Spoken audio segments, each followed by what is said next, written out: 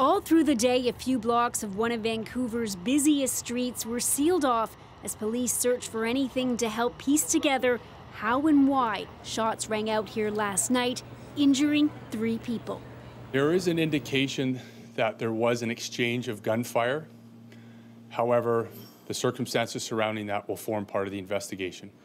Police say a man in his 20s was the target. He was known to them, but they won't say why.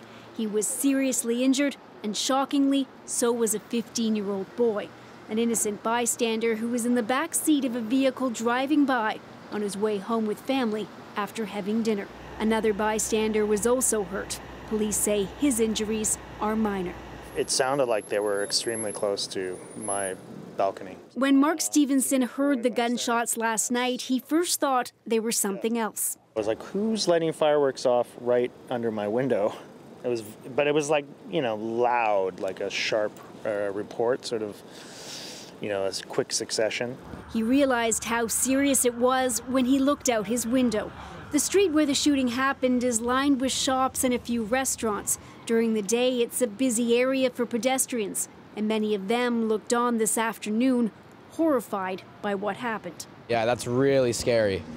I'm 16, I drive down here all the time, and I'm working right here, so it's freaky that something like that could happen right across the street, especially somebody that young. It's so bad that this is happening in this city, and for what reason?